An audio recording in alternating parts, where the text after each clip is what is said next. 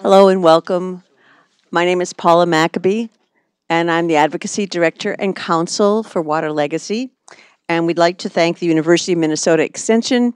Their funding has contributed to our ability to bring these wonderful panelists together. And we're going to start out with a prayer. And Ricky DeFoe, who is the Fond du Lac elder and also a sweat lodge keeper and a pipe carrier. He has worked as a language and curriculum specialist within the Fond du Lac Reservation Ojibwe Language Revitalization Program and serves on the board of WaterLegacy. He has co-chaired Duluth's Indigenous Commission, served on an ad hoc committee to ensure civilian oversight of law enforcement in Duluth, and co-chaired the Annie E. Casey Foundation's Oversight Committee to reduce racial disparities in juvenile detention. And Ricky also has had the experience of actually canoeing up to the Polymet mine site and seeing what the natural resources are firsthand. And so, Ricky, what I'm going to do is ask you to offer a prayer, and then Ricky is going to talk. He could talk for hours, but he's being courteous and letting our other panelists talk for about 10 minutes, on just or 15 minutes at the longest, Ricky, on the importance of water and wild rice and fish to Anishinaabe culture, and the difference in the worldview that Anishinaabe people have about nature and the living beings there. So, Ricky, if you want to test your microphone, I'll turn mine off. Welcome, everybody.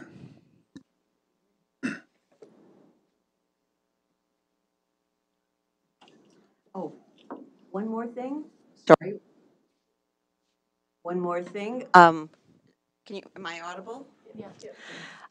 We have cards on the side. What we've done is ask the panelists to present their information first, and then we can answer questions, have a discussion about any of the issues related to sulfate, or if people want updates on what's going on some of the policy issues. Feel free to put your questions on cards, or at the end, if you're brave, raise your hand and talk. But I'd like us to wait for the questions until the end so that we can all share the same body of knowledge first. And I'll be happy to answer questions about mining, as well as our panelists answering questions about the subjects of our discussion today. Thank you. Bonjour, bonjour. Akoe. Asema ke Anishinaabe. Apne Anishinaabe o gaganuna manito. Bejika ikwe gipi gagwe jimid. Che gene anama etawak sa ginawa oma aname kage ginawa. Gidanishinaabe akiminan. Akino yoma nungam. Gegitisa ungo nishinabeg. Gaji na nagada windaman. Gegitisa ingyu niji bematazig. Niji nishinabeg. Debikyu ingyu Dakota. Midash Cree. Midash Assiniboine. Akane ingyu niji bematazig. Mjibwa nishinabege ya chikoma. Nashke kujing. Gechi ojibwe gaming. Nishinabeg gae ginawa. Kakwe jimak bejik. Manitu ema. Che widukawage sa. Nishinabeg niji bematazig chikoyako jichigeyang. Kwe ko nenda mangae sa uma nongam.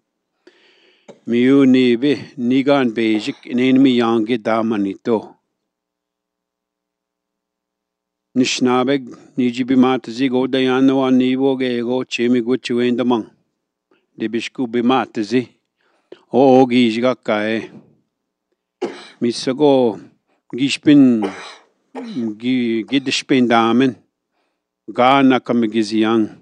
Kida nana gara wendaman, geget ki gana wendamin, gay na kamigizi yanga Ki chipitenda kuche ninda eweng, gete anishnabe wen, gete ge kendasu enga Nungum ninga jaganashim, gegetisa ninga gagwejito che kweko gikidoyan, o sa.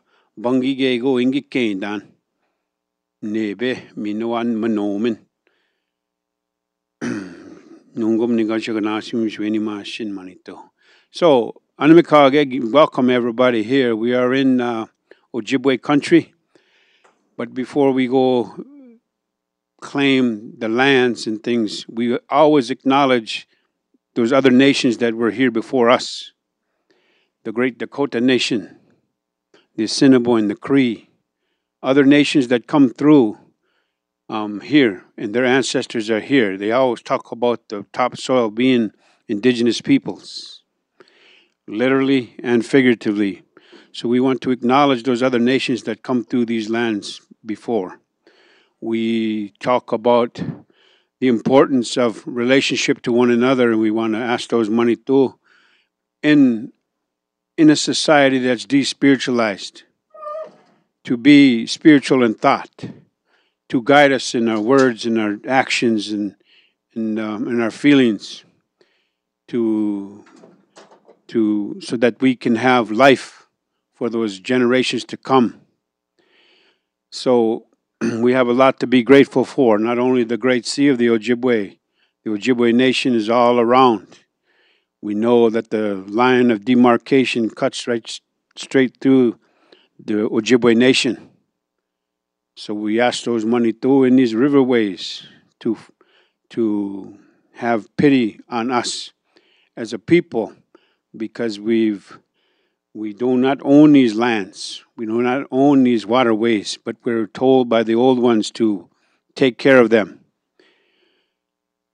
That's a big task in the society we've got. So we want to sound out and reach for the ones that are unseen, the spiritual ones, and so we know about that balance with the physical and the spiritual. So again, we thank the Manitou, the great mystery, for the moment we got, the time we come together here.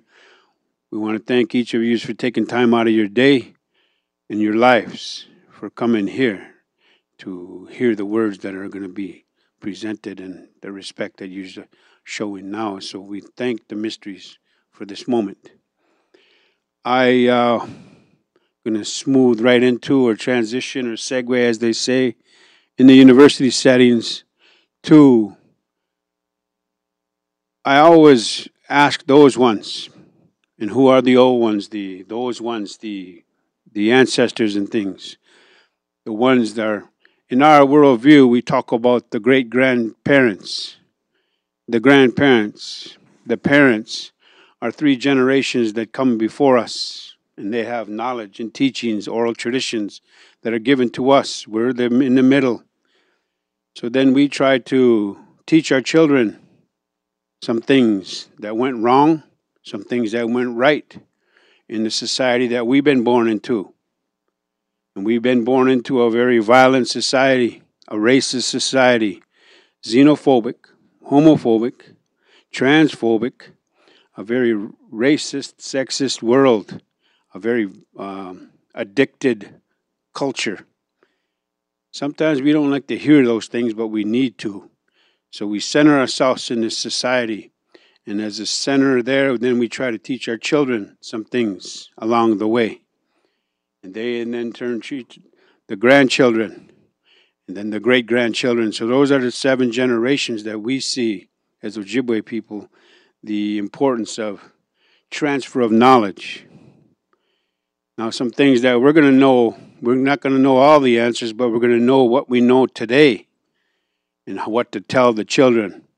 And what they then, we bring them along with us to these places at times so that they can be there with the grandparents, the great-grandparents, and they can say that they're a part of that. So the children then are raised in the struggle for life. So we think about those ways, a different way of seeing that world. We talk about monomen, wild rice. All nations of people have creation stories. They're all true. So we have ours, Ojibwe Nation people, Anishinaabe people. Anishinaabe, we were lowered here. We were put here Nowhere in our oral tradition does it say we come across the Bering Strait.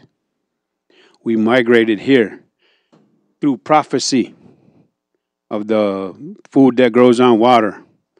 So we come from the east, this direction. This is our oral tradition. This is part of the migration story, following the creation story. So those are the importance for us. We know that nature and culture are actual realities, and that this anthropogenic, economically driven stock exchange and these other things that take place in the world, the economy, are an illusion, a way of seeing the world that we think that will bring us happiness and things.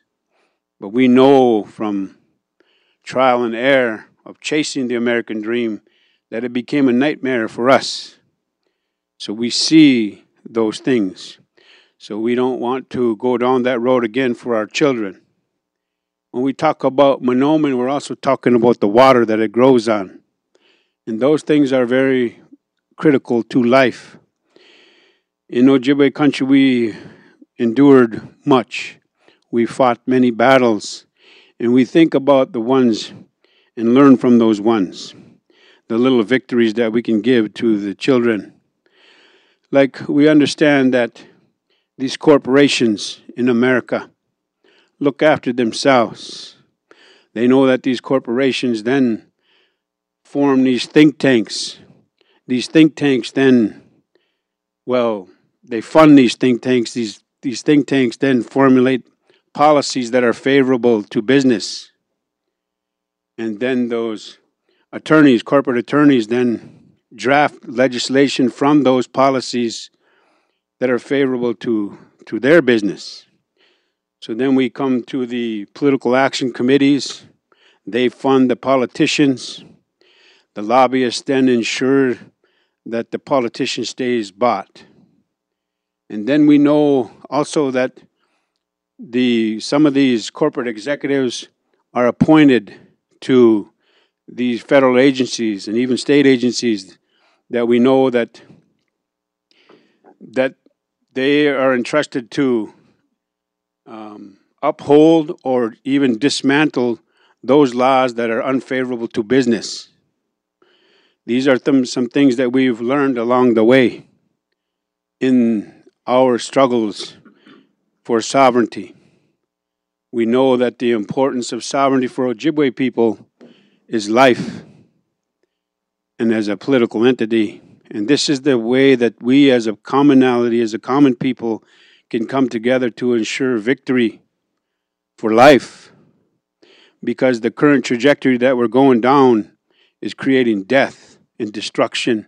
And we know that the importance of water in that. We've been socialized in a root paradigm. As Ojibwe people, we understand. As Anishinaabe indigenous people, we know that this root paradigm involves dominion over all things. We've heard of that. I was raised on a reservation and traveled here to Duluth raised as a Catholic. So I heard a lot about dominion over all things. And then we hear about a hierarchy of life, the great chain of being. And then we know that in America, the white man is at the top and the black man is at the bottom. Even much so that the white man is at the top and the white woman is below in a patriarchal society. So these things play out in our relationships with these institutions because everything is postulated from that view. And then we wonder, and we also know that a male transcendent God. And that's deep, deep stuff, cosmology stuff, but in philosophy and values and actions stem from that create these institutions. We know they're unsustainable. How can we sustain that when we see the chaos that's created in our environment? The storms, the winds, we see that. But then we do not think about that, even when we see the rock nation coming across the desert. We see the tracks like a mouse in the snow, but still we don't believe that the rocks are moving. And there's limitations to that, the way you see the world, that way we're socialized to believe. So I wanted to share a few of those things about thinking differently in a world, in a society, because everything, even though we have the experts, the playing field is not fair. So everything is, we find out, is they can point the fingers at each other. It's not us, it's them, it's them, it's them. But the desired effect is in their interest. So, but there's beauty in the struggle. So when we meet fine people in that struggle, that's where the beauty is, because it's through relationships and how we relate to our Mother Earth, who is the source of life. So we should not be thinking of her as the resource.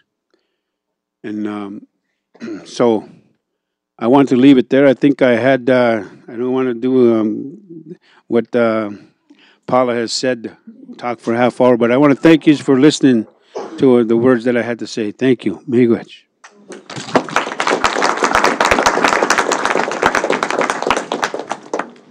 Now, our next panelist is one of the fighters for life that Ricky DeFoe was talking about, and that's Nancy Schuldt, and her formal title is the Water Projects Coordinator for the Fond du Lac Band of Lake Superior, Chippewa. But I have known Nancy through our work for the last 13 years, and Nancy's on the forefront of protecting the Fond du Lac Band water by providing modern and protective water quality standards. She's been at the forefront of making sure that the corporate interests that Ricky talked about and the agencies don't strip away the protection of our wild rice sulfate standard, and we finally did achieve WaterLegacy, but really I will have to say this is the first leader achieve the protection of that standard, so it will not be repealed. And Nancy and I collaborated on a very innovative project to find the rights of tribal nations to object to permits that are upstream of them that could violate the water quality standards, and Nancy's been leading that important struggle which restores sovereignty as well as protecting wild rice and water.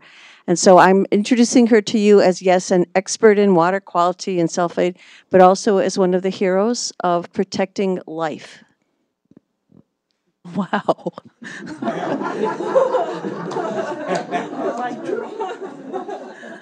I'm blushing. Thank you. Actually, I was thinking about some of Ricky's words, and I was going to say maybe leveling the playing field is something that I'd like to think that I've had a hand in doing. At any rate, I was invited to come speak at this panel discussion tonight to talk a little bit about wild rice and sulfate. I thought I was told not to talk about mining, so I took all the mining slides out. But that's okay, because there's plenty to talk about besides that. I've had the great honor of working for the Fond du Lac Band since 1997, hired fresh out of graduate school, and it has been just the most incredible opportunity for me to learn so much about the Anishinaabe community that I serve, and to recognize that in myself, I feel very much aligned spiritually and cosmologically with the Anishinaabe worldview as it comes to respecting all our relations, all of the living beings that we share this planet with. So I'll talk a little bit about what we have done at the Fond du Lac Reservation to establish our Water Quality Standards Program, which has turned out to be more than just some kind of dry political regulatory framework, but actually the basis for the legal standing that we have relied upon to start making some of those differences that Paula alluded to.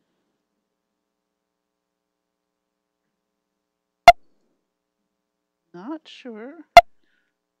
Oh, there we go. Too fast. Are you doing it? There. Okay. So this is what it's all about today, Monoman. Zizania palustris, Zizania aquatica is another species that shares some of the waters in the Great Lakes Basin. Used to be distributed widely across the continental United States, pretty much everywhere east of the Rockies, until the great pioneer migration that decided that we were going to tame the world and institute row crop and industrial agriculture, and we were going to build cities and develop and essentially change the landscape and the waterways and the hydrology and the quality of the environment to the extent that it really only now still exists in Minnesota, in northern Wisconsin, a little bit in Michigan, where tribes are working on restoration actively. And then up in Canada, it's still thriving pretty well in Canada, subject to all kinds of environmental stressors, including excess sulfate loading. This area where it grows naturally, the ambient water quality, ambient water chemistry is naturally very low in sulfate. And so it has adapted to living and growing in that kind of an environment. Other way. So as part of our water quality standards program, we developed standards that have been approved by EPA Region 5 back in 2001. Just like states do, we have to go through triennial reviews and revisions on a periodic basis. We have to make sure that we are taking advantage of all of the data that we ourselves have collected, any ongoing research that is relevant, anything that can inform either the updating or revision or changing of standards we are supposed to take into account. And some of you may recall that about 10 years ago, this was a hot political subject. The state of Minnesota was essentially going to take a few years to study the problem and then come out with a new sulfate standard because industry and the regulated community was convinced that the 10 parts per million sulfate standard was old science. It couldn't possibly be right, and there was no way that they were going to let themselves be forced to install expensive technology to meet a standard that had no scientific basis.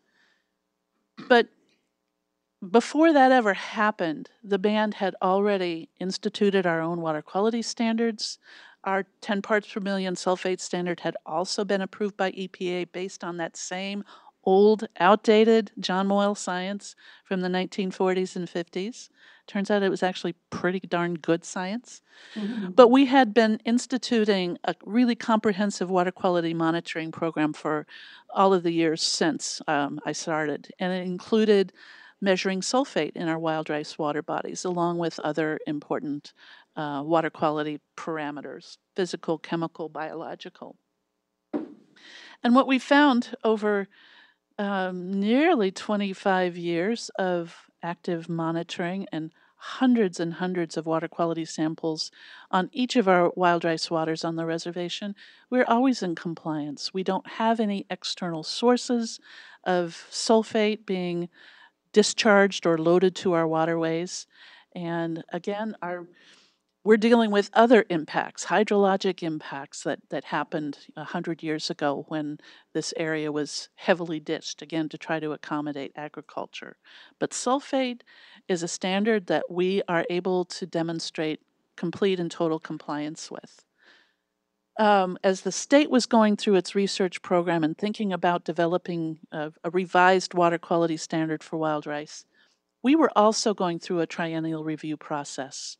And in addition to the ongoing research, our own monitoring, we had actually been funding a fair amount of research into monomen prior to the state's research program starting. Just throw this graph in to demonstrate that at the time that this graph was made, all of the water bodies identified by their code numbers down below, all of the reservation wild rice waters always meet our sulfate standard of 10 parts per million. And that has continued today with additional years of research.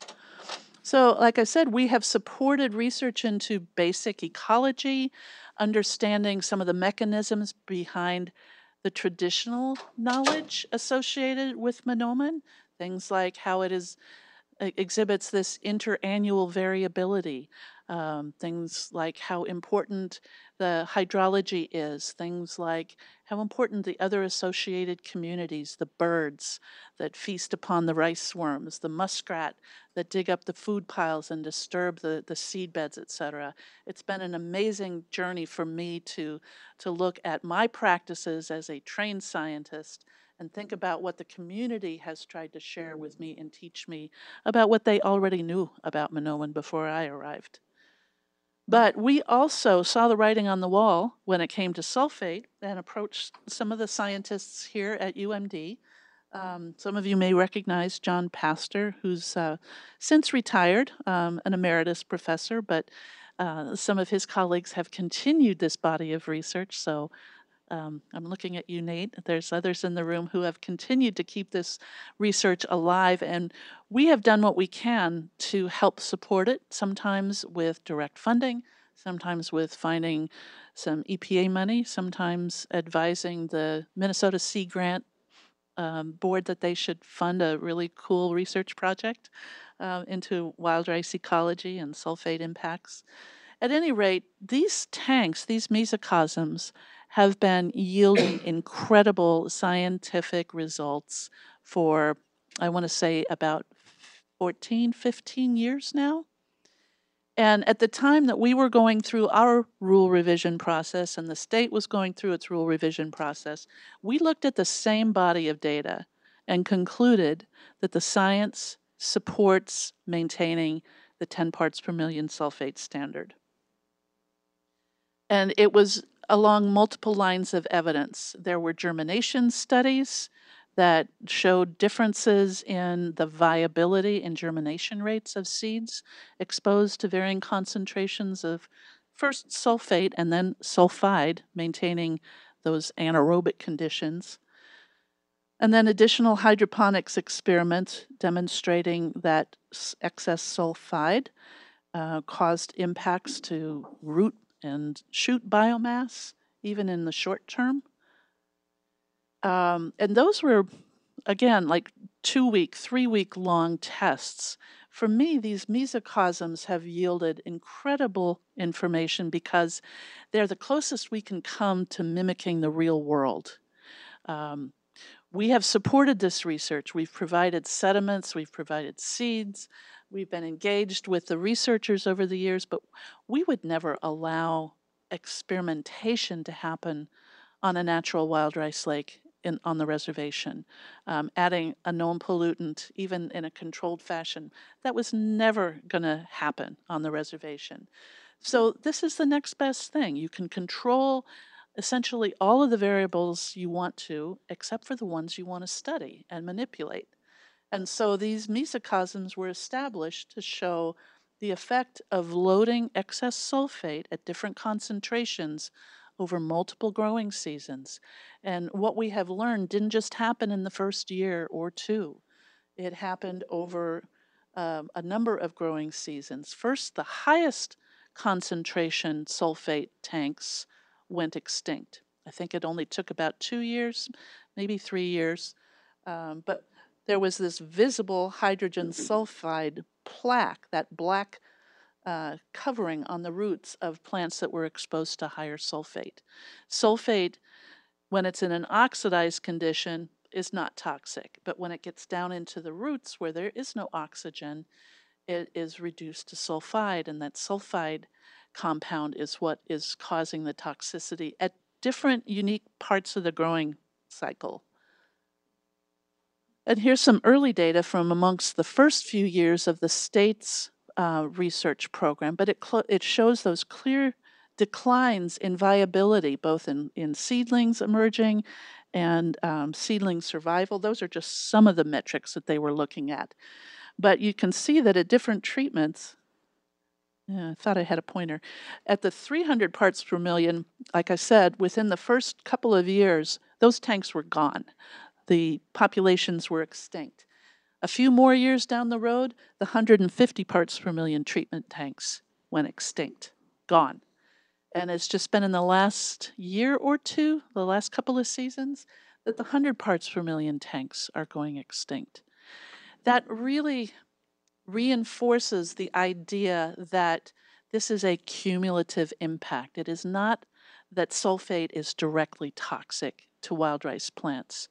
It's just the confluence of biogeochemical reactions that happen when you pour sulfate into a system that has not naturally got a lot of sulfate into it, and you see effects in species that have been adapted to grow in a place that doesn't have a lot of sulfate. The other interesting things that we've been learning since these experiments have been going on for years and years is that when you stop loading sulfate, it recovers. Those 300 parts per million tanks, they stopped loading sulfate to those tanks, and the existing seed bank in the sediments of those tanks was enough to jumpstart a new population or a reemergent, resurgent population. Some of the other hypotheses having to do with iron being kind of a mitigating factor, or dissolved organic carbon having something to do with kind of buffering the effect of sulfide toxicity. That was kind of at the gist of what the MPCA was proposing when they came up with that equation-based approach for water quality standards some years ago. The ongoing research that Nate and Sophie LaFawn Hudson and a whole parade of grad students and undergraduate students have shown that it doesn't work. It is not protective.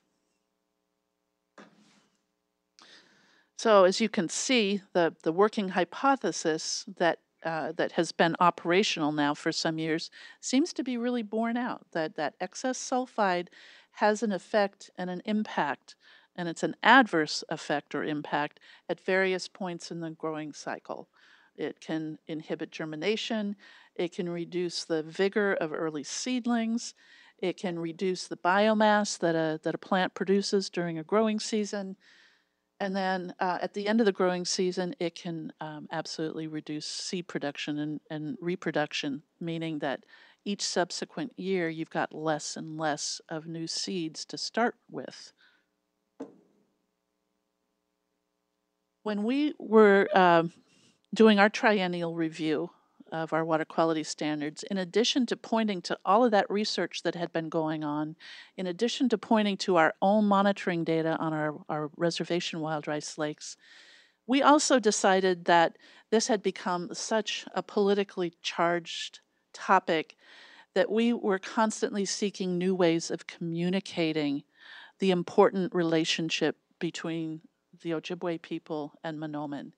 And so we worked with some folks from right here at the med school and Minnesota Department of Health, and we developed a health impact assessment that essentially helped us communicate in a really broad and comprehensive way how important Mahnomen is to the health of the Ojibwe people. Not just from a nutritional standpoint, although it is a superfood. It's very high in protein, low glycemic content, full of vitamins and fiber, et cetera, et cetera. It's a first food that is fed to babies. It is a last food that is offered to someone who has passed on in celebration of their life. But it isn't just about the nutrition. It's about that 7 generations connection, about the language and the activity and the knowledge that is passed from generations before through this generation to generations hence, that all revolves around Mahnomen and the actions and the activities around Mahnomen harvesting and stewardship of Mahnomen. And of course, protecting Nibi water quality so that it can continue to thrive. We talked a lot in that study about how this represents a really cornerstone part of our food sovereignty, the ability to continue to practice traditional life ways, to take advantage of the bountiful offerings of this world in this particular place, and how it's important for tribal members and non-tribal harvesters like myself to continue to be able to harvest, feed themselves, feed their families, and share it. I love to be able to share it with people who have never had real wild rice. We also did an economic impacts analysis, that demonstrated the importance of being able to harvest naturally growing wild rice to the tribal economy, to the state's economy. And we ran through several different scenarios about what it would mean with regards to, say, increased healthcare costs or loss of income if there was less monomen around to harvest in future generations. And it actually turned out to be quite a bit more significant than I think anybody expected when we were going through this exercise. It's not the be-all and end-all of Minnesota's economy. I'm not trying to misrepresent it, but it is a significant element of the state's and tribal economies. So I'm just going to wrap this up. What I have learned over the years, working in the capacity that I've had, is that sulfate is a bad actor on a number of levels, at least with regards to the high quality aquatic ecosystems that we have in this part of the world. It has obvious impacts on wild rice. It increases the methylation of mercury when there is naturally low sulfate systems and you pour sulfate into them.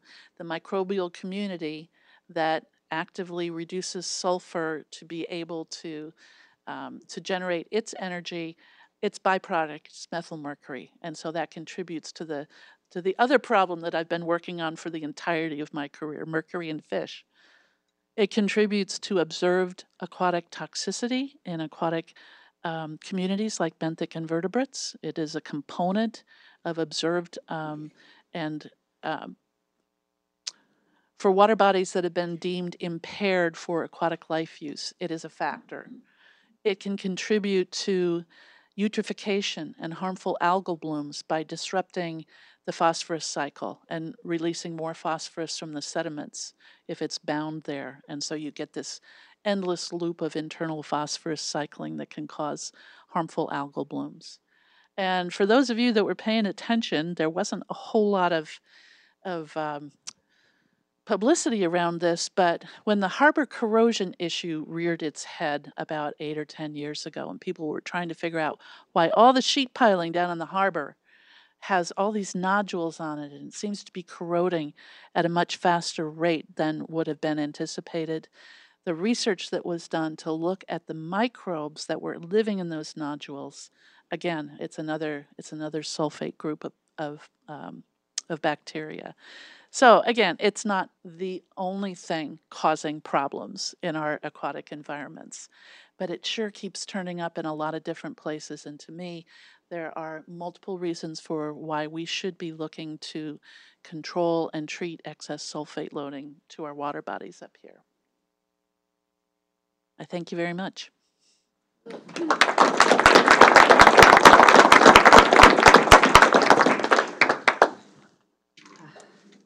And we're going to now have Dr. Cara Santelli give us a presentation.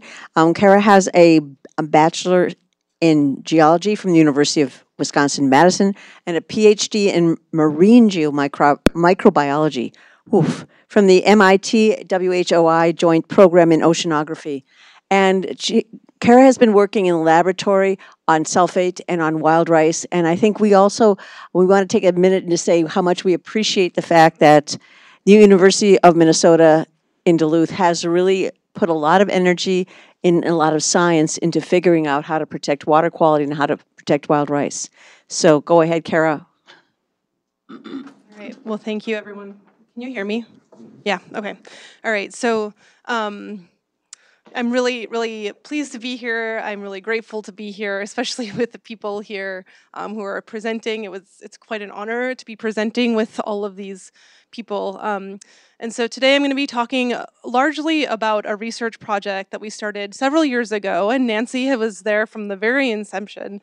And we've been given an Ojibwe name for this project, and you may have heard Ricky actually say this name, these words many, many times, Kawegida na na gadawendam and Monomen, or Pseen in Dakota languages. And really the heart of that is, first we must consider Monomen. We have to consider wild rice first. So that is the sort of centering piece for everything we do in our research.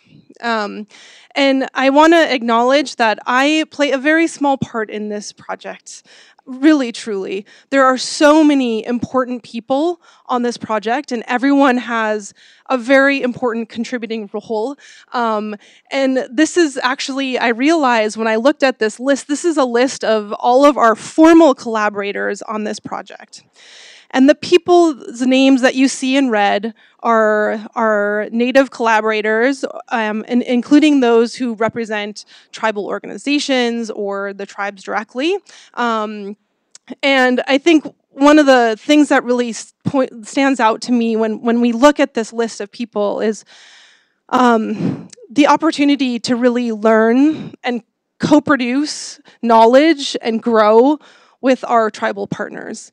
And I don't know how familiar many of you are with university researchers and how we are often trained to do our science, but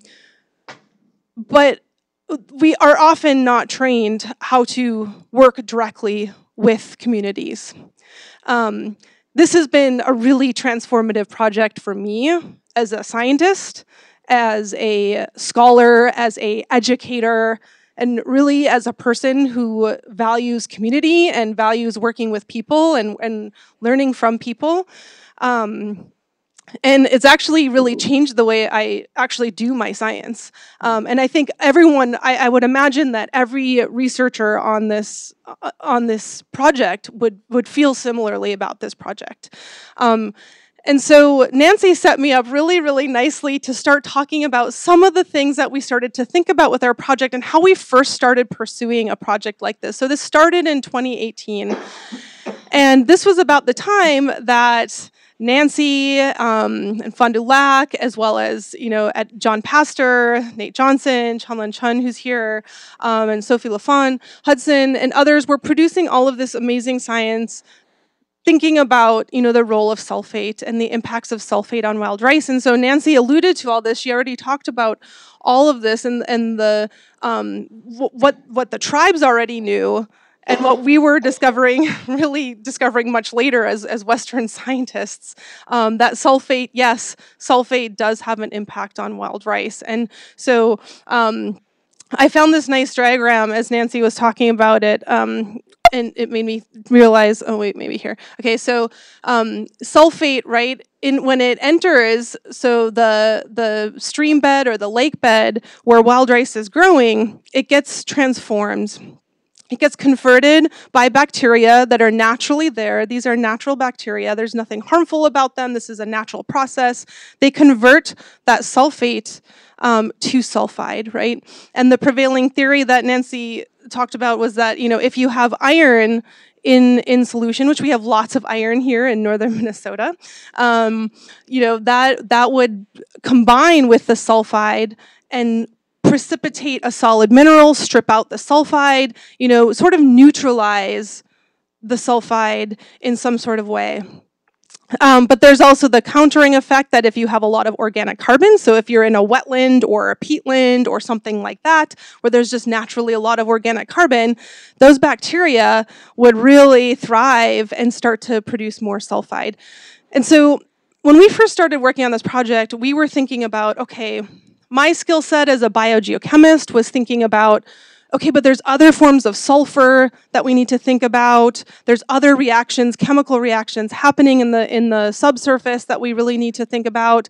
And I was a good colleague of mine, Crystal Ng, who's one of the leads on the project. She's a groundwater hydrogeologist, so she was thinking about, okay, where is what are the interactions between groundwater and surface water, and how is that influencing what's happening to wild rice?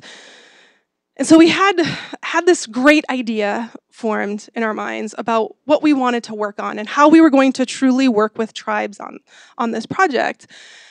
And when we started, we developed a pre-proposal, and we started to reach out to people we knew. Nancy was one of them. And basically, they said, we've been working on sulfate, and yes, it's important. And if you want to work with tribes, you need to really step back and approach this very, very differently for many reasons. We had not consulted tribes before we actually started becoming interested in this work and thinking about these ideas. And we were so focused on this one topic because as Western scientists, we're so siloed in our disciplines. I viewed, before this project, I tell everyone, I'm an interdisciplinary scientist. I think about the biology, the chemistry, the geology, the environment, you know. And what this project taught me is that I'm still a really siloed scientist. Even though my work might touch on those things, I was not thinking about what indigenous knowledge holders already knew about wild rice and these ecosystems and the connections to, you know, the other animals and to insects and to humans, right? And so it was really a humbling experience as at the time, a fairly junior scientist being told, no, you go back and rethink this and you do this again. And so we were fortunate enough to have people who somehow, I'm not sure how, trusted us that we would take a step back and we would honor those requests to listen to the tribes, to really listen to people who know so much more about the systems that we wanted to study. And so one of the things that, oh, I don't know if it's not going forward.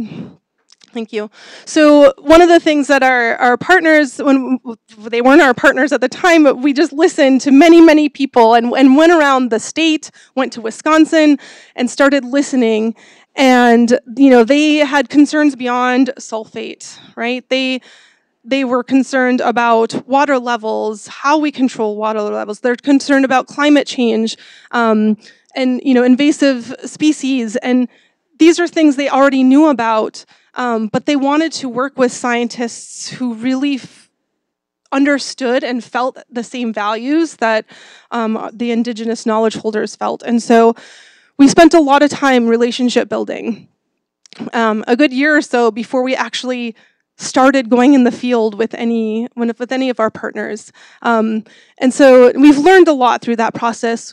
We've made mistakes. We do continue to make mistakes in this project, but we are learning all the time, and we try to be accountable to the best we can, and to actually partner with our partners. And so we came up with this idea of how would we center Mahnomen, and what are the different factors that we hear from indigenous knowledge holders as well as from our Western science framework, and how can we work on all of these different factors that affect, you know, Mahnomen ecosystems, and that could be plants and climate and people, and then bring in sort of in this inner circle, you see like these different ways in which we pursue like specific factors that we might pursue, like the geochemistry of the environment, the hydrogeology of the environment, or even the practices in which we, you know, manage water, manage ecosystems.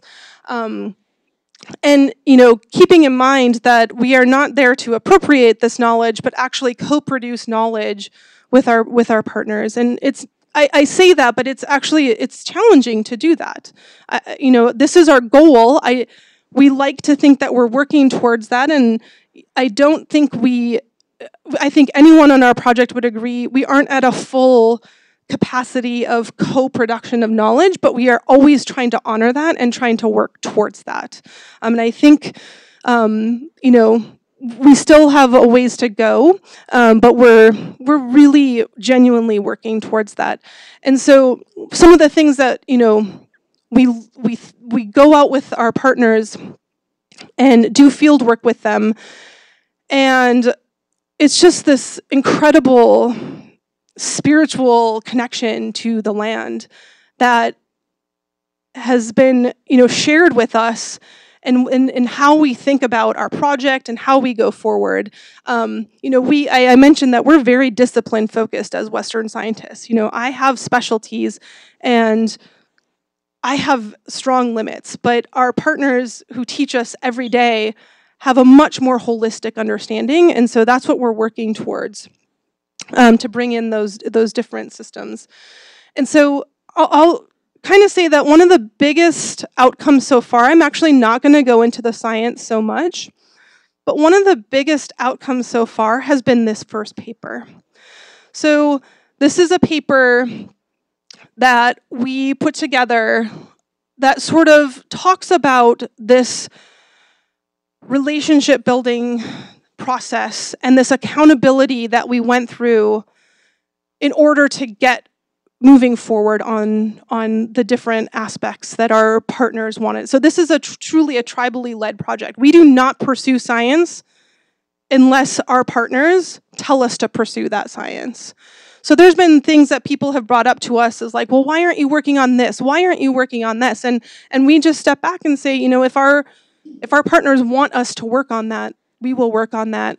And so this is, you can see all of the different people who've contributed, who've agreed to contribute to this in a formal manner, the scientific publication. You can see the list of many different tribal members, tribes being represented in this publication. And one of the major outcomes really was this research protocol.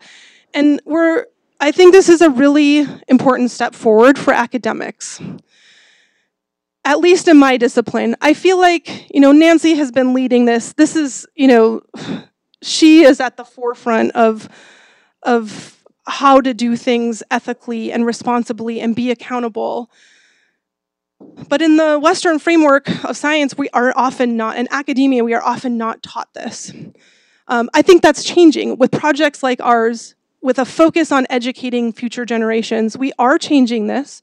But some of the biggest mistakes we made have come out of developing this protocol, not going forward from the get-go with our partners, coming up with all these ideas and saying, Nancy, will you sign? Will you represent, you know, Fond du Lac and sign this proposal and write a letter of support for our proposal because we're going to somehow help, you know, the process. And so it's been a very humbling experience to step back and say, wow, this whole time I really thought that like my science was going to help communities, was going to help society. I've always been working towards that goal because it's like deeply ingrained in me that that's what I want to do with my science. But it took sort of this project and being told and realizing truly the mistakes we made about going forward, in that, you know, we had to actually co-produce these proposals from the very these ideas from the very get-go. We had to spend more time listening. We had to go through formal processes of memorandums of understanding to do this science in the first place. Who owns the data? It turns out in academia, it's hard to give ownership of our data to our tribal partners, but we can do it. You have to go through a lot of steps, turns out with lawyers, but you can do it. And so, you know, everything we've learned from this, you know, sulfate, definitely so important, right? We still think about sulfate. We still work on that, especially because, you know, it's actually, I think, going to be a bigger problem going forward than people are even realizing. So, of course, we all think of, you know, the issues with mining, but there's some new studies coming out that show that sulfate is increasing due to things like fertilizers. A lot of our plant fertilizers right now are really enriched in elemental selenium. That selenium gets oxidized, transformed to sulfate, and runs off into streams and waters. There's a lot of studies going on right now about what's going to happen with increased sulfur loading due to fertilizers. Other areas of human activities, burning of coal, you know, processing energy, anything involving really energy-intensive processes. If you look at the wastewater from all that processing, it's very enriched in sulfate. So, you know, this isn't a problem that's unique to, you know, northeastern Minnesota. This is a problem that we should all be thinking about when we're thinking about wild rice, but we also want to think about water levels and climate change and, aquatic invasive species and all of the other, how we manage our own land and the relationships that we have with land. So that's, where we're going with this project. We're working, we're really led by what our partners want us to work on. And I think that's one of the unique aspects of this project, and something that has really, really, I think, shaped sort of many of us who were trained in the Western science perspective. And really, it's not even just this project. It's how I pursue my science with other communities at this point. So it's had a pretty profound impact on me personally. That's my story, and I'm really happy to share it with you. So.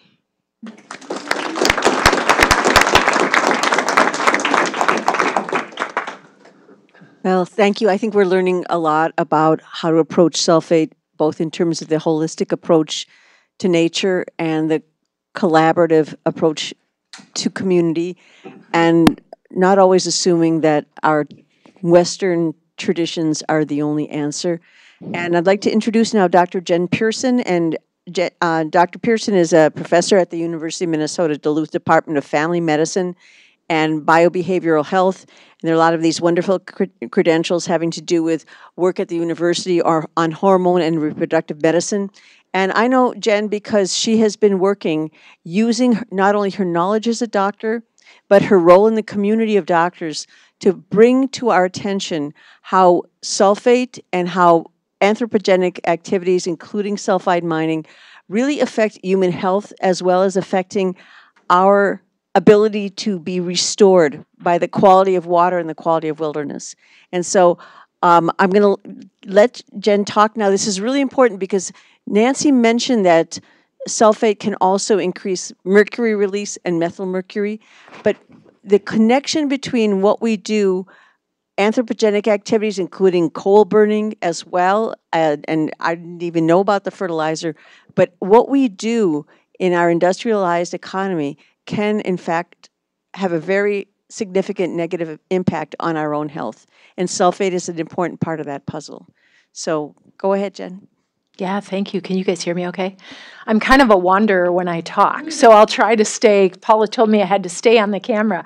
It's a pleasure to be here, and a thank you for the invitation to be here. And I'm used to speaking in this space to medical students, and there are a few medical students, but I know they like a 50-minute break. So if you need to go to the back and do jumping jacks or something because we've kept you too long, I get that. But I'm going to, the title of tonight's topic, why should Minnesotans care about sulfate? The lens that I hope to bring to this is one of more the human health lens, right? Why do people like me or other healthcare providers care about this topic?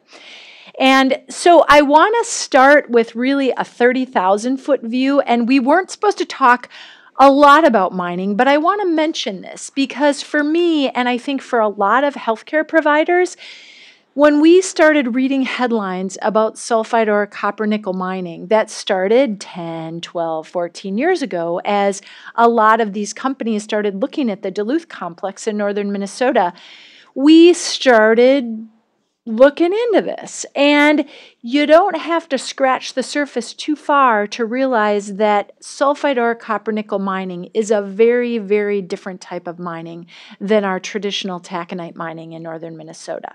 And so we started as healthcare providers to scratch our heads, get concerned, and coalesce. And I could talk for 2 hours on the subject, but I'm going to suffice it to say right now that what I want you to understand just as we head into this topic is that when we look at sulfide or copper nickel mining, we know that when we look at the World Health Organization's 10 worst bad actors when it comes to major public health concerns, we know this type of mining releases 6 of these: mercury, lead, arsenic, asbestos, particulate air pollution, and cadmium. And so in addition to these heavy metal toxins, heavy metal and other toxins. This second bullet point, this type of mining also releases sulfates. And I'm going to come back to this bullet point. But we know also this third bullet point, and many of you in the room probably know this, but sulfate or copper nickel mining has a terrible track record, and especially in water-rich climates. So the least environmentally toxic effects happen in the high desert of Chile or other places where there's no water. So when you do this kind of mining in a water-rich place, when you extract sulfide ore and you mix it with the atmosphere and water, you get sulfide toxic acid mine drainage that has these heavy metals and that has sulfates in it. And we also know, to my last bullet point, that once we extract this, once we open the door to this kind of mining, we can never go back. This will be leachate that will happen for centuries. So this really is the backdrop where I want to focus mostly with the time I have tonight on this second bullet point, the fact that this type of mining releases sulfates, which we're going to talk about sulfates and mercury and the connection there. So this is my slide that I'm going to walk you through. But before I kind of launch into this slide, I want to talk for a moment about mercury, which probably brings us all back to high school chemistry, right? We all know mercury's on the periodic chart. We all know it's an element. We know that it's found in the environment. But what we also know is that mercury, from anthropogenic sources, we are polluting our environment with mercury, right? And it's from a lot of different sources, like my colleagues have already mentioned. We're talking smokestacks, we're talking burning fossil fuels, we're talking burning medical waste. So mercury comes from a lot of different places and often carries through the atmosphere and settles into our environment. So we have mercury here, period. But what happens when you take the environment, since the Industrial Revolution, that we've now kind of fueled things like mercury into, and you release, and really Nancy and Cara both spoke to this, you release sulfate into this environment, and it stimulates the microorganisms in the environment, not only to do to wild rice what's been discussed, but what it also does is it methylates the mercury that's already in the environment. So sulfide or copper nickel mining releases more mercury, yes, but there's already mercury there that it creates. You go from this elemental form of mercury to the toxic form, which is methylmercury. And so this enhanced rate of mercury methylation occurs. And methylmercury is what bioaccumulates in aquatic ecosystems. And I'm going to speak to this more. I've got a couple more slides that will kind of further this slide. And then we talk about how these concerns really meet human health, right? Because we're drinking the water, we're eating the fish, we're eating the food sources higher on the food chain, etc., where methylmercury accumulates. So I want to just, and this has already been talked about, so I'm going to touch on this lightly, the importance of wetlands. Wetlands are so important for so many reasons we can't get into tonight. But these are the places where, when we have this elemental mercury, and like was already referred to, Nancy and Cara both talked about this, we have low sulfate wetlands, and we let this leachate come in, and we trigger this mercury methylation that then releases not only more mercury into the water, but the toxic form of mercury, which is methylmercury. And we know this is just the quick and easy slide. We've probably all heard of bioaccumulation and biomagnification, right? So it not only releases this into the water, so if we're, drinking water out of the boundary waters, lakes, or wherever it is, yes, but much more exponentially into those places where it accumulates. And methylmercury has a predilection for accumulating in fatty tissues, so brain. And our fish sources in these places are fatty fish, like northern, like walleyes, like bass. So that methylmercury tends to accumulate in those fatty fishes. And then we as humans eat those, right? So, or other animals eat those fish, and we eat those other animals. So this is the idea. Bioaccumulation is how those heavy metals and methylmercury accumulate in these sources, and biomagnification, meaning the higher up the food chain we're eating, the more we get exposed to. So exponentially more the higher you get up the food chain. So as a physician, why do I care about this? It's because of this. So when we talk about heavy metals, when we talk about methylmercury, sure, we're all at risk, but those most at risk are developing fetuses and our young children.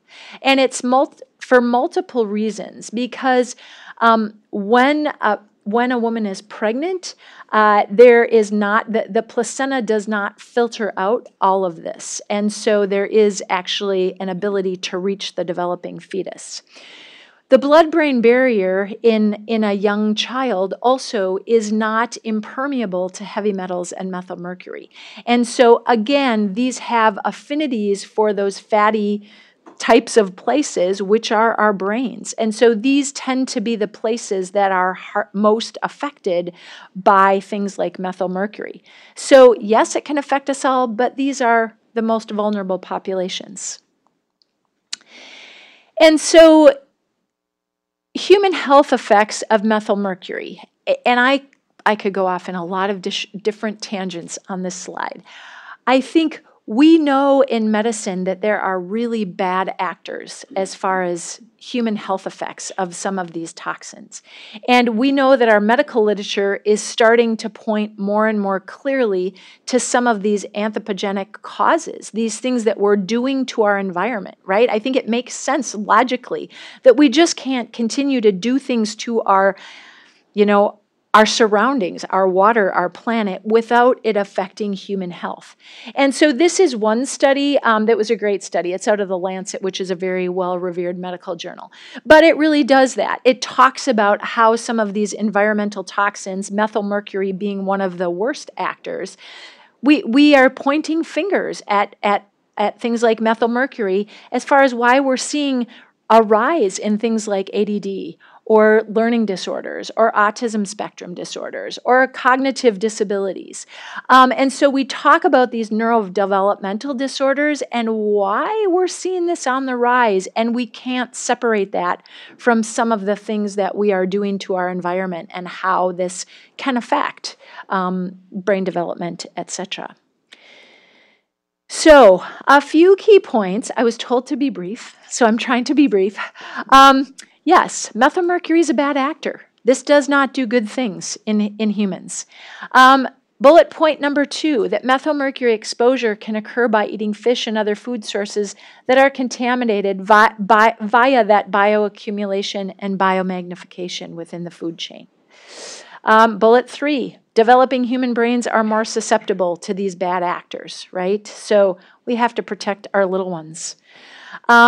The fourth bullet point I haven't mentioned yet, but this is a study that was done by the Minnesota Department of Health back in 2011. It concluded, and what it did is it looked at the Lake Superior watershed and measured it.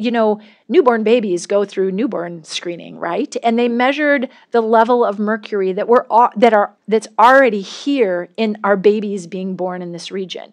And 1 out of 10 babies in this area of Minnesota already have higher than desired, than EPA recommended levels of mercury. And so this is already a problem. And so the concern is if we don't regulate toxic industry that is putting more into our environment, we are adding to the already existent burden. This bullet point, neurotoxic, what is it, number 5. Neurotoxic damage from methylmercury can have significant impacts on individuals and society. And this bullet point, I actually just want to say a word. I've worked with a lot of physicians on these issues, and our child and adolescent psychiatrists have been very vocal about this, right? Because when we talk about neurodevelopmental disorders, these are things you can't treat. You can't change. That they happen, and then you deal with that for the remainder of the lifespan. And so there's a cost to society that comes, right, with these kinds of problems. And Last bullet point, and really this is what we've been talking about the whole time. These health impacts are often disproportionate and affecting people who are consuming local fish, monomen, other things at higher rates. So this becomes, those who rely on subsistence fishing, etc. This becomes a justice issue that we need to be aware of. So I want to let you know I am not alone in my concern as a physician. When these headlines started to come in our local papers about sulfide or copper nickel mining, and we started to kind of coalesce around this issue, and we started to attend public comment periods and comment on environmental impact statements, etc. These are the bodies of physicians and other public health allies that have weighed in. We've had the voices that represent tens of thousands of health practitioners in our state weigh in on these issues over the past 10 to 12 years. And so there's been a significant crescendo to say, and really the consistent ask that has occurred is to say, look, we need a regulatory process that makes sure that we are including human health as part of this environmental impact. And so there are tools that exist: environmental risk assessment, health impact assessment. We need these mandated when we're looking at toxic industry in a water-rich place like we live. And my last bullet point, as of now, these have not been done. So this is just to let you know, this is myself along with some of my medical colleagues have published some articles and put these into the medical literature about this topic that we're talking about tonight. So if you want more details about this, these are 3 articles out there. I would also encourage you to look at the reference list. There's a lot of basic science. There's a lot of regulatory data. There's a lot of studies on sulfide or copper nickel mining that we include in the reference list. But I don't have time to delve into those. So what can we each do, right? I look in the mirror and ask myself that every day. We educate ourselves about this topic, right? We continue to pressure our lawmakers and our regulatory agencies to mandate that human health be rigorously considered and studied before we permit toxic industries. And like my colleagues have already said, it's not just sulfide or copper nickel mining. There are a lot of things that can contribute to these anthropogenic insults. How do we begin to connect to the silos that have separated human health from what we're doing to our environment, and just be smart and try to keep ourselves and our future generations safe and healthy? And last but not least, support our key local organizations that are fighting hard for our clean water. So it's with that, thank you for being here. And I'm going to hand it back over to Paula.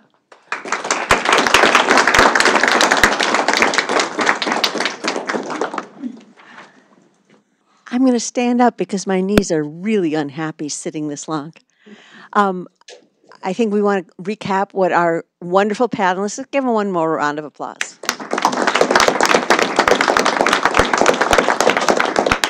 What we've been talking about, starting with Ricky's introduction, is the difference between just moving forward with consumption and production and taking into consideration what we need for life, all the way through to Jen's discussion about how our industries are actually affecting human life, the most fundamental ways in terms of the brains of our developing fetuses and infants and children.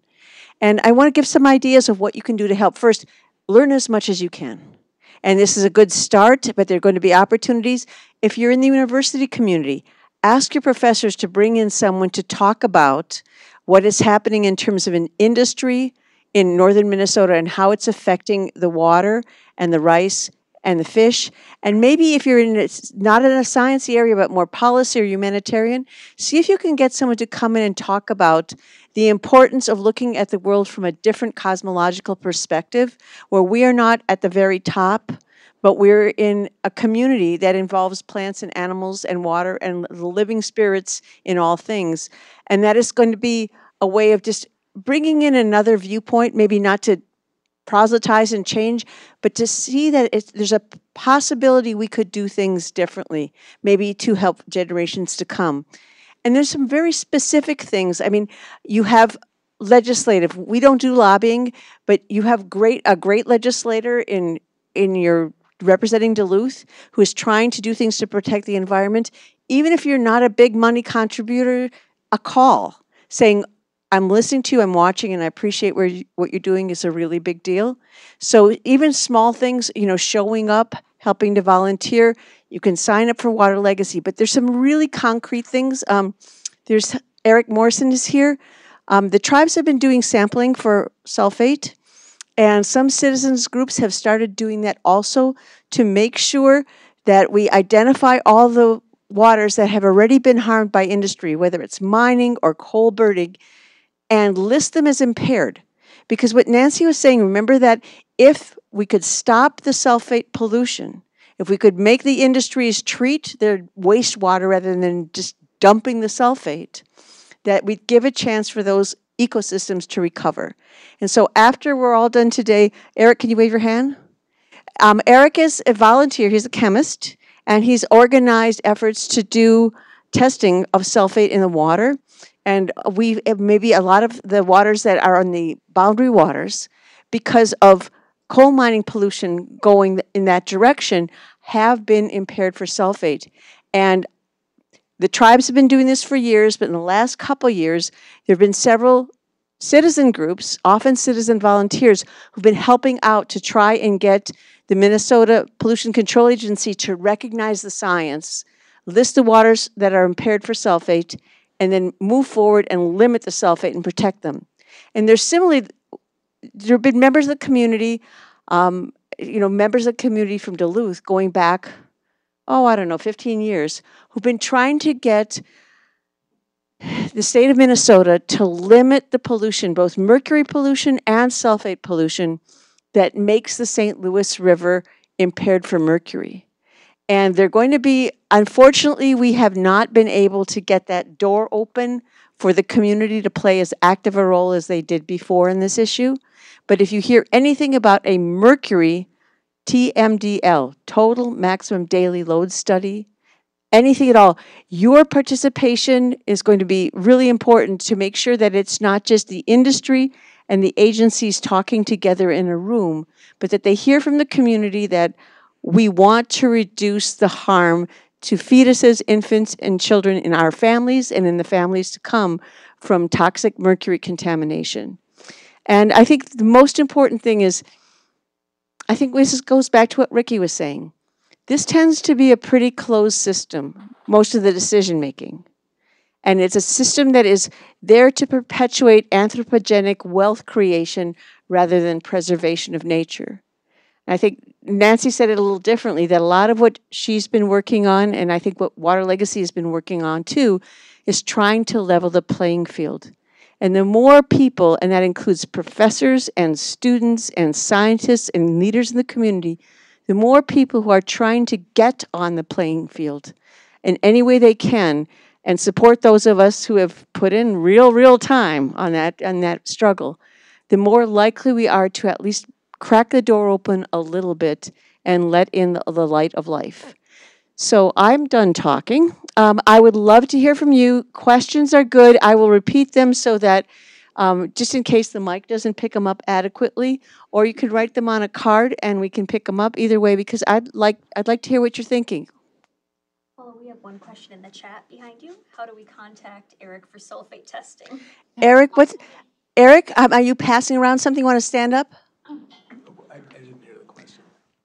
There was a question, how do we contact Eric Morrison if we want to participate in sulfate testing? Do you have a sign-up list someplace that you could put on that table, or? I'll put a sign-up list out. And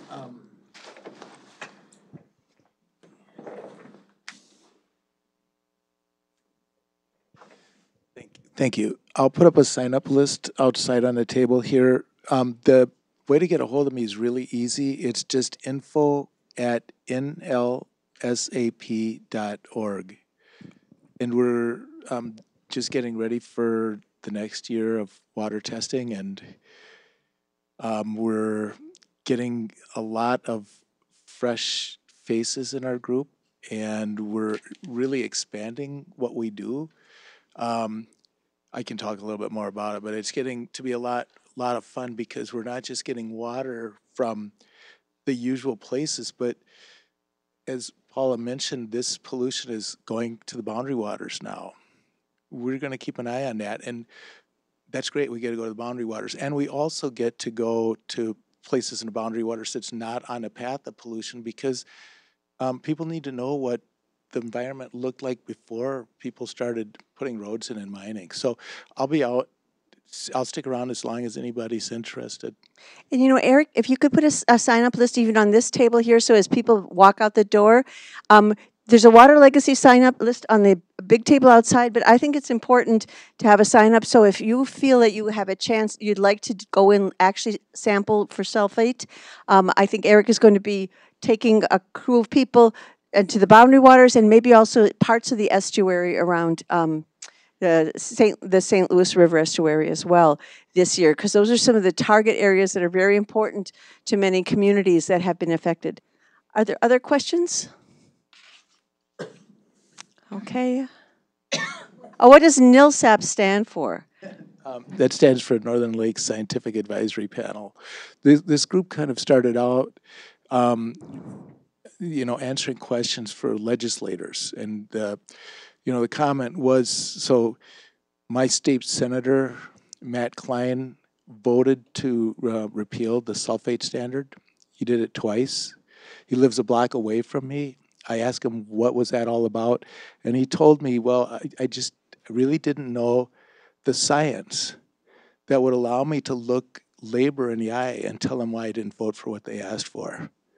And so the group was already present. It really started with some people from my church, and because there was this request to know the science, it became the Northern Lakes Scientific Advisory Panel. So that's what, NILSAP, now it's called NILSAP.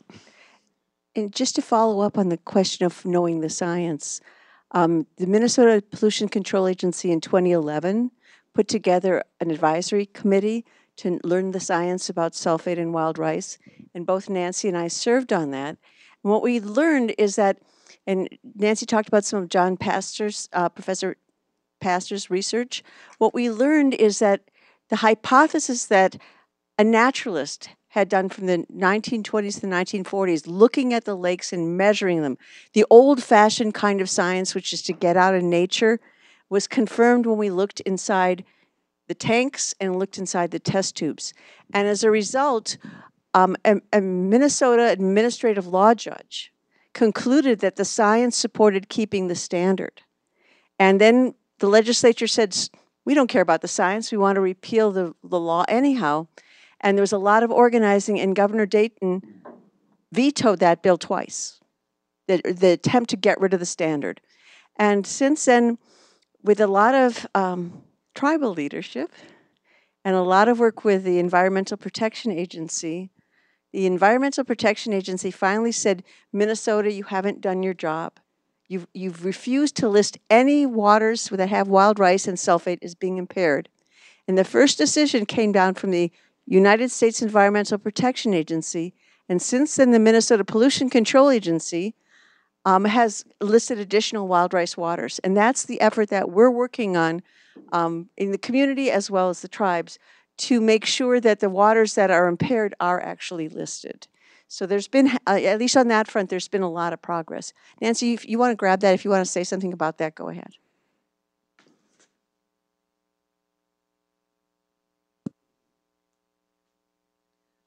Well, I think you captured it pretty well. It took many, many years of commenting on these impaired waters lists, which come out every 2 years. I think tribes first commented in 2010 about the failure of the MPCA to list known impaired wild rice waters, and we kept elevating our concerns to EPA each time that we commented. Finally, in 2020, EPA said, okay, enough, you've had a chance. We're going to take this part away from you, MPCA, and we are going to list 35 impaired wild rice waters. And that seemed to crack it open, so to speak. And so now MPCA is trying to figure out their sulfate standard implementation strategy. Yes. What happened last Wednesday down in St. Paul with the courts? Is there an update on that? There's a question, what has been happening in the courts in St. Paul? And this past week from Monday to Friday, I was in a process, an administrative hearing contested case process, which is a lot like a court. And this is the first time there's been a contested case hearing on any mining project since the reserve mining project in the 1970s.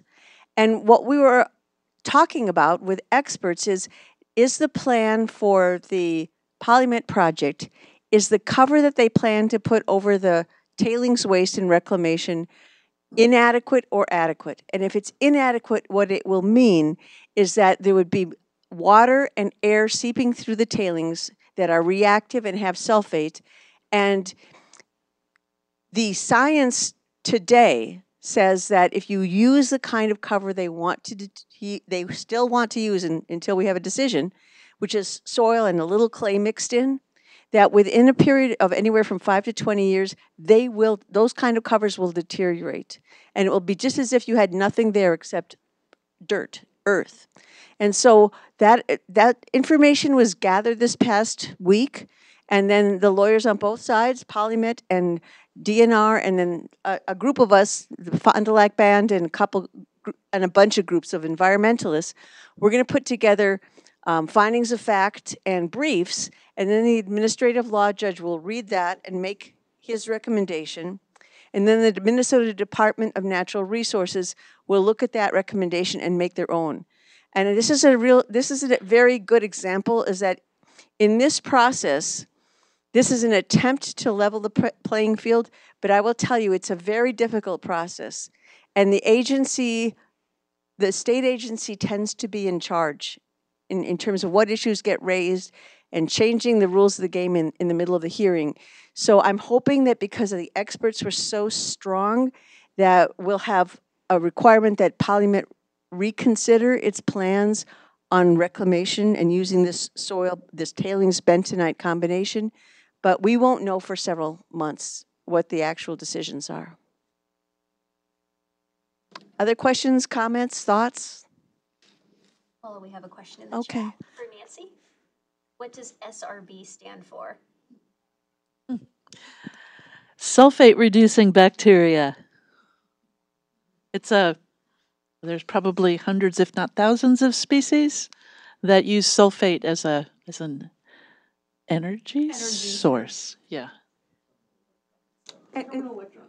There you go. And just to make, I'm going to say, I want to say this with the chemist in the room. When you first read that, you think that the bacteria are getting rid of the sulfate. And what they're really doing is changing its form so then it becomes sulfide. So it's not like these bacteria are the heroes. It's that these bacteria are the facilitators of some of the processes that are most inimical to wild rice and most likely to result in release of mercury from sediments and mercury methylation.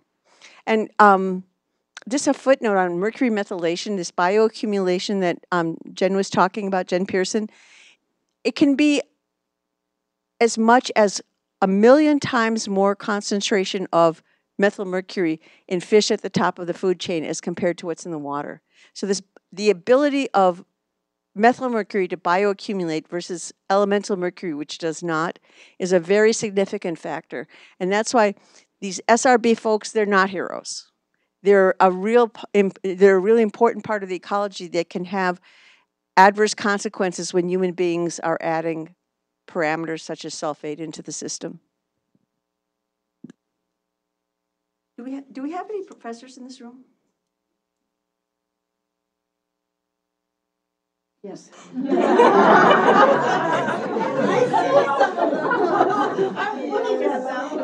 They're sitting in the back row, but I'm hoping that some of these topics that we're talking about today, that we and other folks like Nancy would have a chance to bring, and Jen would have a chance to bring them into the classroom and let more people know about how human activities are influencing our environment here. Are there any more questions?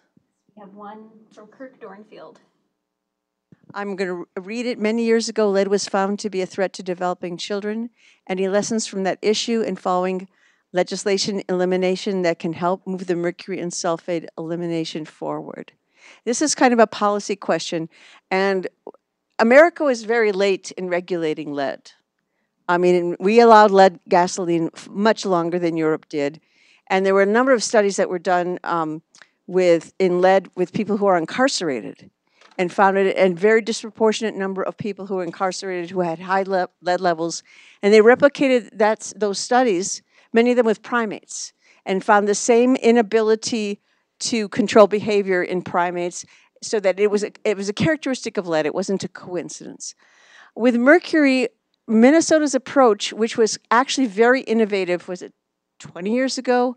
I mean, I was involved with the initial mercury TMDL. And the idea was that we'd reduce the amount of mercury, elemental mercury, that goes into the air. And in some sectors, Minnesota has been very successful in reducing mercury going into the air. It was the mining sector, and I worked on this when I was with the Sierra Club, 2001. The mining sector was almost like a third rail. And so that was one sector where the mercury in the air did not get cut back.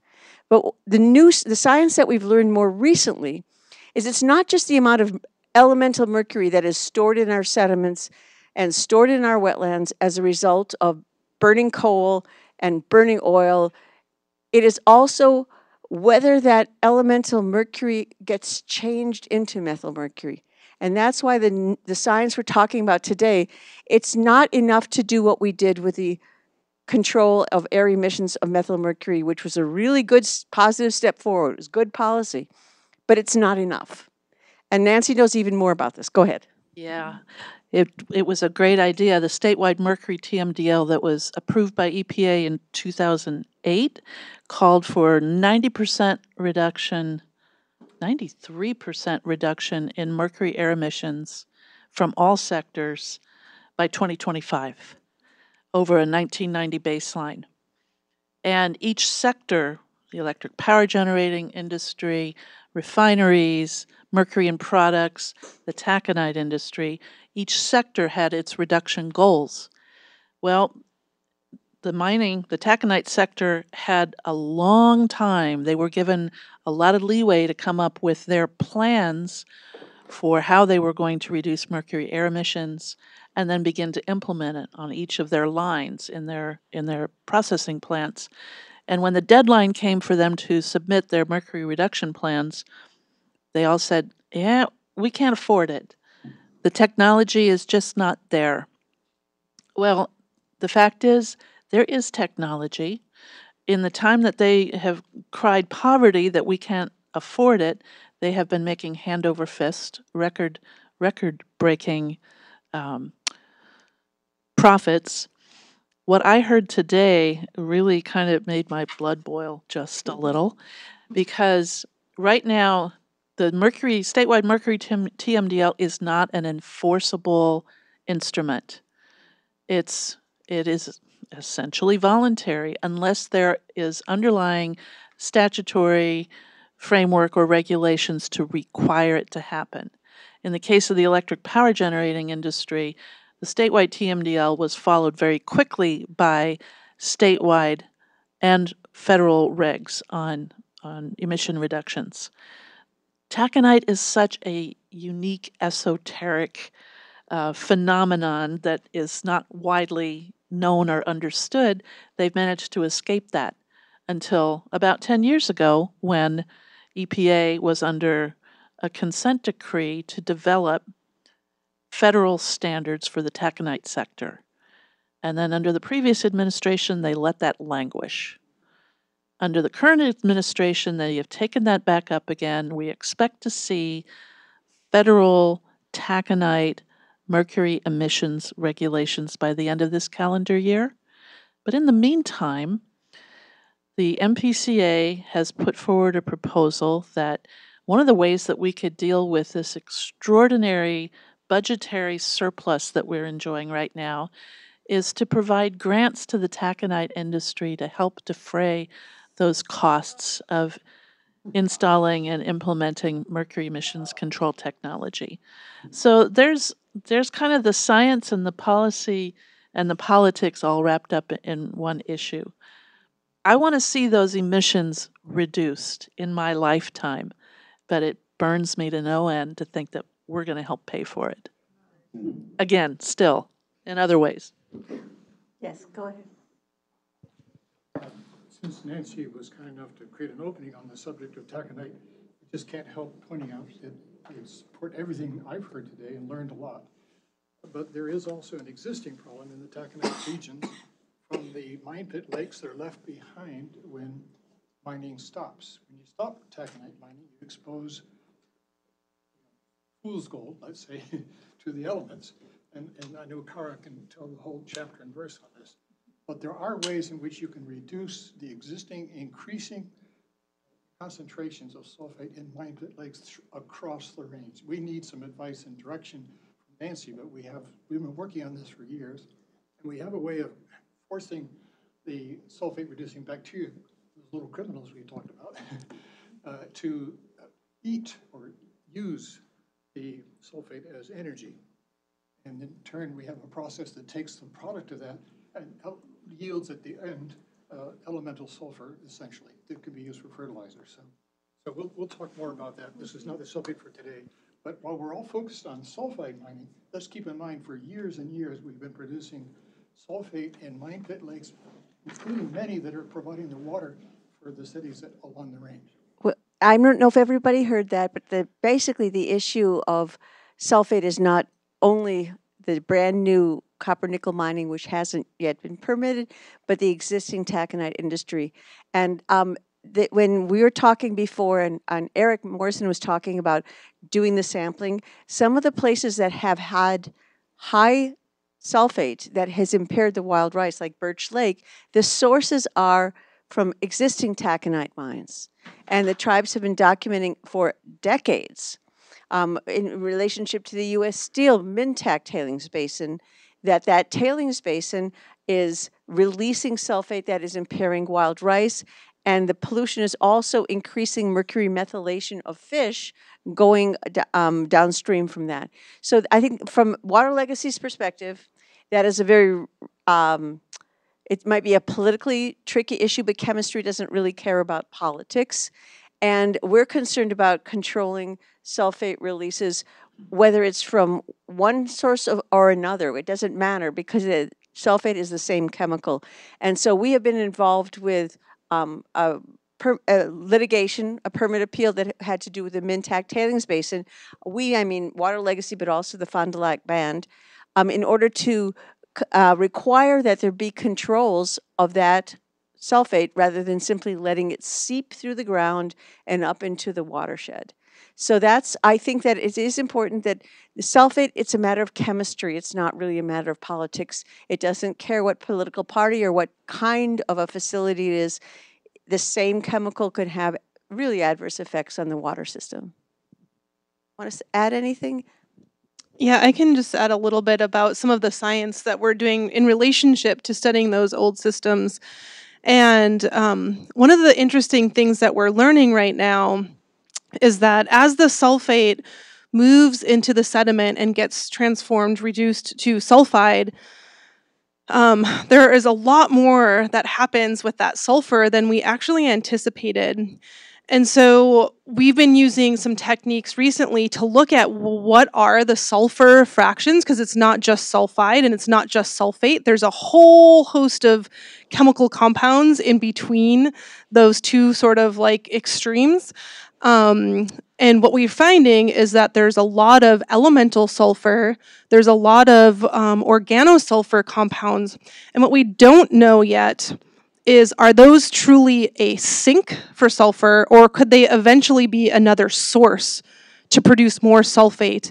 And so what we've shown through some of our work looking at the biogeochemistry and the hydrology is that when you have fluctuating water levels, which are normal, but then are going to be exacerbated due to climate change, you can actually regenerate sulfate in the subsurface. So it's not just like it stays sulfide, it gets transformed to elemental sulfur, to other elements, and then generates more sulfate in the subsurface, which then can get reduced. So it just like cycles really fast, round and round, rather than just sort of this linear process. And so we're actually doing a lot of work to interrogate what's actually happening sort of on a biogeochemistry level related to the hydrology.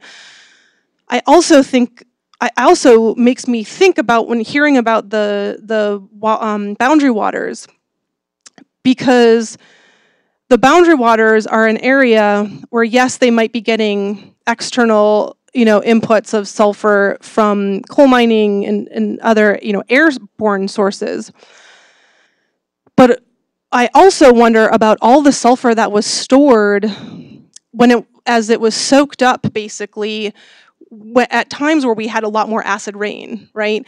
So back many years ago, before we took care of acid rain problems, that acid rain was sulfuric acid, right? And so all that sulfur at one point accumulated in the boundary, everywhere, right? And then in sensitive areas like the boundary waters, it is curious to me whether or not we also have remobilization of some of that sulfur that's been basically stored in those soils and wetlands in the boundary waters areas, and then due to climate change and other factors, kind of remobilizing a lot of that sulfur. So I do question some of the things we're learning right now by studying those older systems. I am curious as to whether or not they might be happening up in the boundary waters. So. There are a couple more questions. This one, does the right of nature of wild rice help to inform the case against copper nickel sulfide ore mining? I'm going to give you the narrow legal case and then the important case either Nancy or Ricky can talk to. The narrow legal case is that in other countries and other places, the rights of nature have been recognized. We do not have any history of recognizing the rights of nature in Minnesota.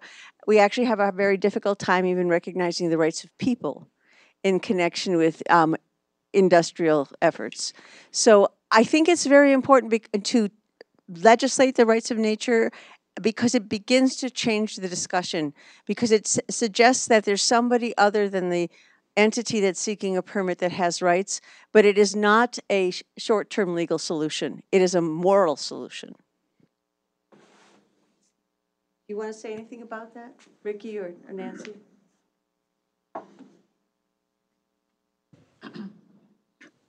It seems globally that the rights of robots will happen before the rights of nature. Other nations are pushing for that right.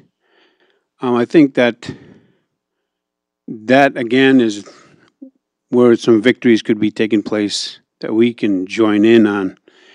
The estuary here, the Great Sea of the Ojibwe, the Lake Superior, other waterways, this is where the fight's at. So we've got to step up and fight or join those or stand next to those ones that are fighting. I think that if these organized criminals that I'm going to go out on a limb and say that if they're left unchecked and unchallenged at this time, at this moment, it could be irreversible for our children that are coming.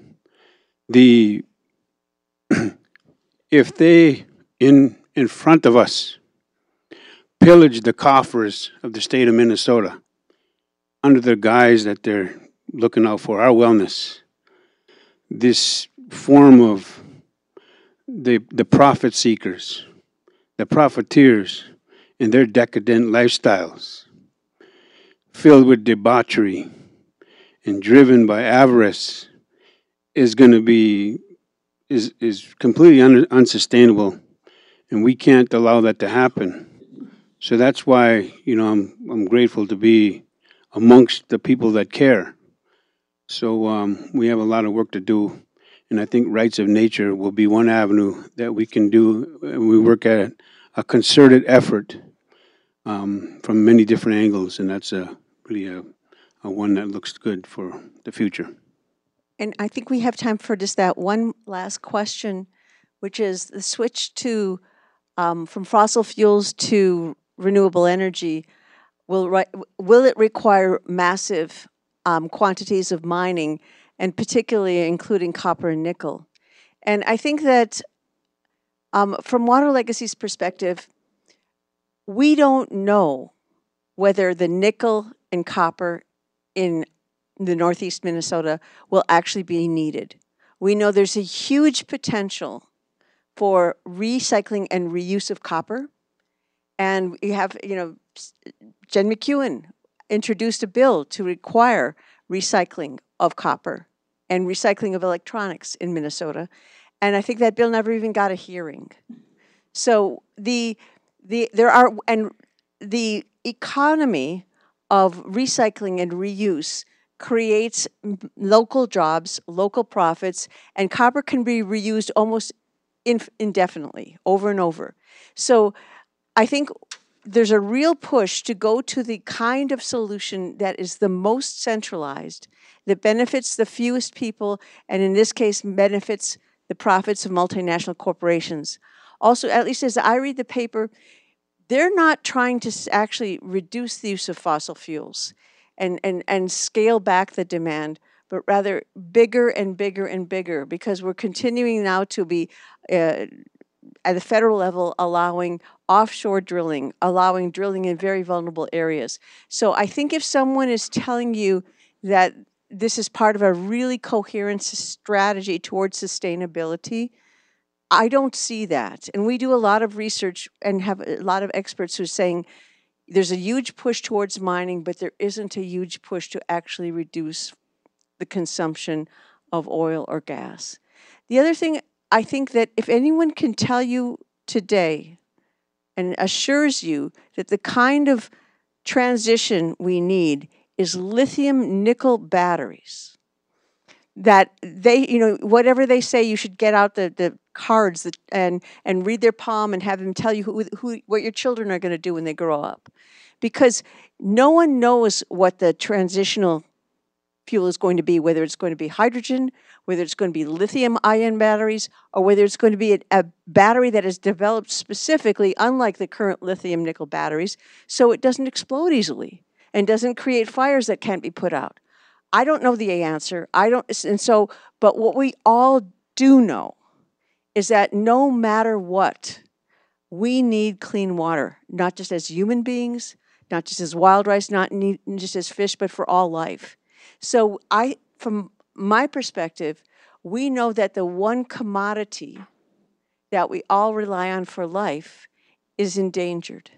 And we know that the other metals that corporations want to extract and take from Minnesota soil may or may not actually be necessary, and there is no coherent strategy to use them in a way that will be sustainable and will protect us and will protect our water.